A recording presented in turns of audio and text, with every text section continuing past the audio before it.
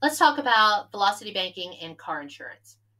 So here's what I had going on. I had my car insurance coming out on auto draft out of my bank account. Okay. And then I had like a little bit of a breather, and then credit card five was due.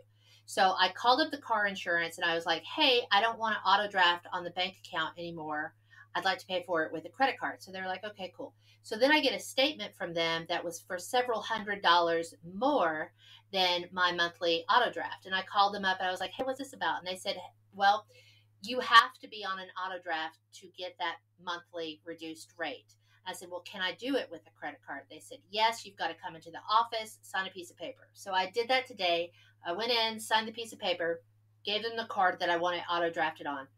So instead of $345 due during that time period, instead, I will be calling up the credit card company and making a payment for $325. And the reason why I do that is that I know that right after I make that payment, or like the day after or whatever, I want to do this first. Um, the car insurance will then auto draft off of that card.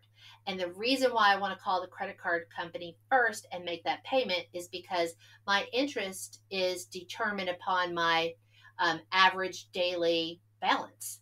And so I don't want them to see any higher balance. I don't want that $213 to sit there. So I'm going to call up the credit card company, and instead of making the payment for $132, I'm going to make it for $325, which covers the car insurance and it covers the interest on that card.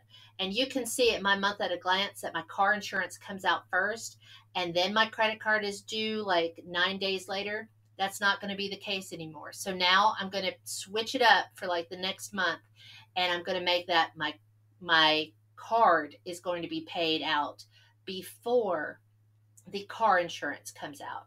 And so this is not like a huge cash flow difference, but any kind of change that you can make like this makes a difference. And so I've gone from a $345 uh, need for the individual car insurance and the credit card to $325. So that gives me $20 in cash flow just from moving stuff around. Okay. So all I'm trying to do with credit card five is sleep it and free up any kind of cash flow I can squeeze out of it so that I can then turn around and use that for my primary velocity banking debt tool, which is credit card one.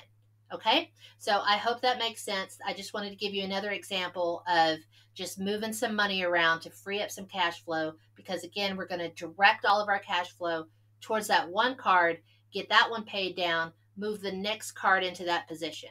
All right, thanks.